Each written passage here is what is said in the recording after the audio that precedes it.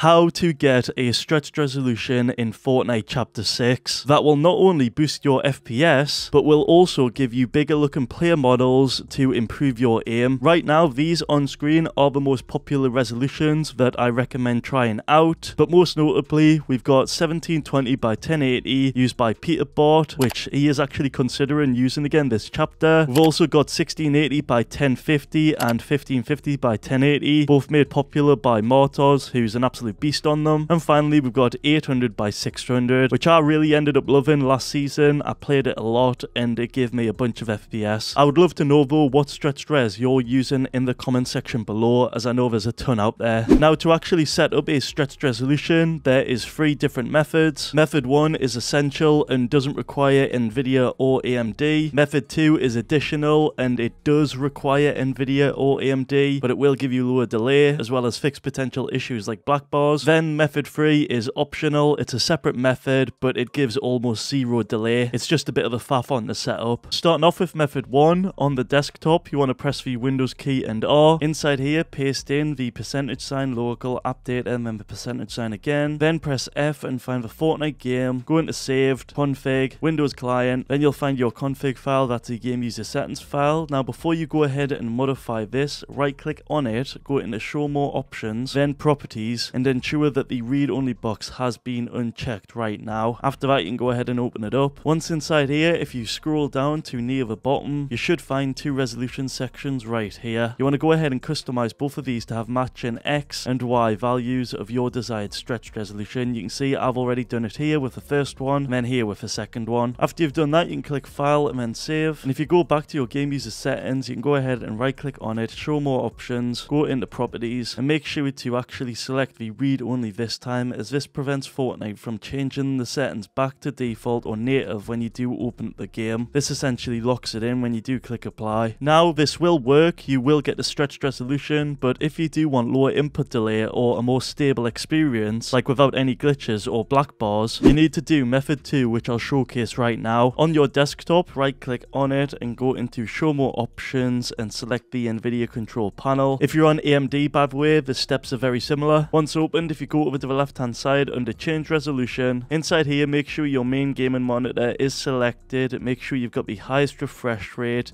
and then under where it says customize, click that button. Then if you go down to the bottom, make sure this is ticked right here and then click create custom resolution. And then inside here is where you can actually make your custom resolution. And then once you've went through that entire process, here is where you can actually select the resolution in itself. Now, if you do click apply, it will obviously change the resolution of your entire monitor, or rather PC, and you might get a black screen, which from there you can either play like this or simply revert back to native so your PC isn't in stretched res. Once you've done that though, head over to adjust desktop size and position, and inside here, to prevent any issues like black bars, select your main gaming monitor, make sure a full screen is selected. I think by default it's on either aspect ratio or no scaling.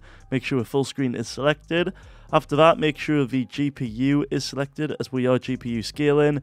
You'll use display for the other method that I was on about earlier, but for this one, make sure GPU is selected and override the scaling mode set by games and programs. It's important you select this too. Then finally, you can go back in the resolution page and select your stretched resolution. And now if you open up the game, you now have a stretched resolution. Moving on, finally, we've got method number 3, display scaling. To begin with, you want to find your config or game user settings file. You want to right click on it and then enter the properties, and inside here make sure the read only box is unchecked, then click apply and OK. After you open up your config, you want to scroll down to the resolution sections. There'll be the first section right here and then the second section right here. You want to ensure that both of these have your native resolution in them and not a stretched res. So either 1920 by 1080 or whatever your native resolution is, ensure that's the case for both of them. After that, you want to enter your Nvidia control panel. Firstly, under change resolution, then select your main gaming monitor, and inside this resolution box right here, scroll down till you find your native resolution, then click on the customize button. Then inside here, simply remove any stretched resolutions that you've got going on. So I'm going to go ahead and delete this one right here. Once you've done that, you want to uncheck enable resolutions not exposed by the private display, uncheck that and then press OK, and then you should be left with your native resolution. From there you can go to adjust desktop size and position, then inside here ensure that your main gaming monitor is selected, then make sure you're using full screen, and finally under perform scaling on, you want to change this from the GPU to display, as we're going to be display scaling. Then finally click apply. Next you want to Google custom resolution utility, then the first link should be from monitortests.com, and then inside you will see the download links. I like to download the first one, and after you have unzipped it you'll see there's an application that you can open. Once you've opened the application you want to head to the top drop down and make sure your main monitor is selected. It should be in brackets active. After that you want to go to the left hand side and go down to where it says none, click that button and it'll deselect all of these, which is what we want.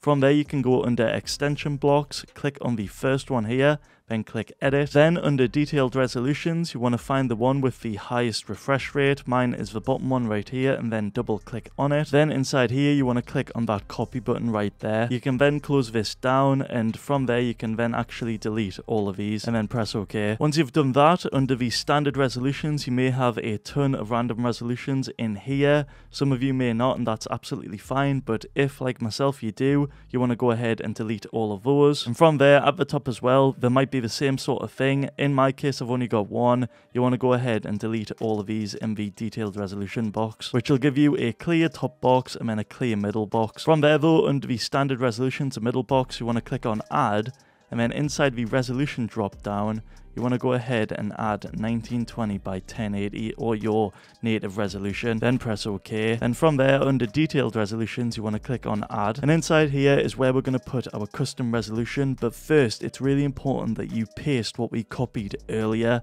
so just click paste firstly, then we can go ahead and add our custom resolution. And I myself I'm going to use 1680 by 1080, so I don't need to change the vertical. Once you've done that and everything is looking good, you then can press OK. And as you can see, we've got our custom resolution, we've got our standard resolution, and then we've got the extension block. Now, some people like to delete everything in the extension block, but I like to leave it just as is. And from there, we can literally just press OK. After doing that, a lot of people like to restart their PC via the application itself, via clicking one of these, or via literally just restarting in Windows. But I want to warn you guys, after you restart, if there's any sort of issues, you should refer to this guide that I'll have in the description of this video that can help you if you get any sort of black screen issues or anything like that. In addition though, I'll also show you how to revert all of this at the end, which can also help you. And after you have restarted your computer, you may notice that you're in 60 Hz. Now don't panic, that's fine, because what we want to do is right click on our desktop, we want to go into our display settings, then scroll down to where it says advanced display, then at the top make sure your main gaming monitor is selected, and then you should see two different modes here, your desktop mode and your active signal mode. Now from here guys, you want to click on your display adapter properties, then in here click on list all modes, and if you scroll down to the very bottom you should see your brand new resolution, which mine, like I customized earlier in the CRU, is 1680 by 1080. Just select that, then press apply. Your screen may go black, don't panic, but once we are back you can see that we now have the lowest latency stretched resolution possible, as both of these are matching, which they don't do if you use the GPU scaling method, which is completely fine, but this is why this method has the lowest latency possible. By the way guys, if you do want to return back to a native resolution, for method 1 and 2 you need to go back into your config and revert that back to your native res. Also don't forget to uncheck the read-only box, as remember that does lock your settings, so unchecking it will unlock those settings. In Nvidia or AMD you should go back to your native res as well. For those that did the display scaling method, you want to go into your display settings and go back to native. Also go into the CRU folder and reset all the values. Then finally in the Nvidia control panel under adjust desktop size, make sure the full screen is selected, and you can go back to GPU scaling if you'd like. Also don't forget to click that box. And that's how you set up a stretched resolution in chapter 6. If it did help out, please drop a like, subscribe for more, and don't forget to check out my other videos before you do go.